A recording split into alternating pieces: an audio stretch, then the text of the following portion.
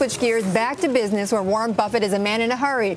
Today he announced he is buying Lubrizol for $9 billion, only weeks after saying that his trigger finger is itchy and that he is on the hunt for acquisition. So he made his first buy. I know, Sheila, you've been following this. We actually, right, Bloomberg guessed this correctly, right, that Lubrizol was one of the candidates. No, that's right. So a couple of weeks ago when Buffett made the announcement that he was getting ready to buy, Bloomberg actually put together a screen based on a lot of typical Buffett measures. So return on assets, growth, net income margins, etc.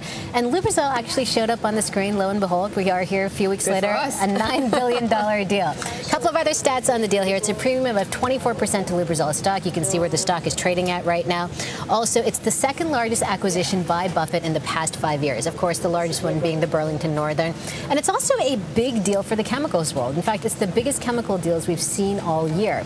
So it's a pretty big deal here. One of the things I wanted to highlight was how nicely Lubrizol fits in terms of what Buffett likes to buy. Yep. It's a very steady Eddie company, very stable margins. This is a company that makes additives, lubricants for industrial systems. So if a company's invested a ton of money into their big system, they need lubricants to keep it going. This business isn't going away. It's one of those businesses that's always there, producing steady cash flow. And when Buffett bought Burlington last year, he'd mentioned that he really believed in the upturn of the economy and things coming back. Well, this also has the same kind of implications for this business. It's highly based on chemicals. So as industrial production starts to turn around, they're going to need a lot more of these. Right, and as you say, it is classic Buffett, right? It's an unglamorous industry or company, but it has good pricing power, so then he buys it.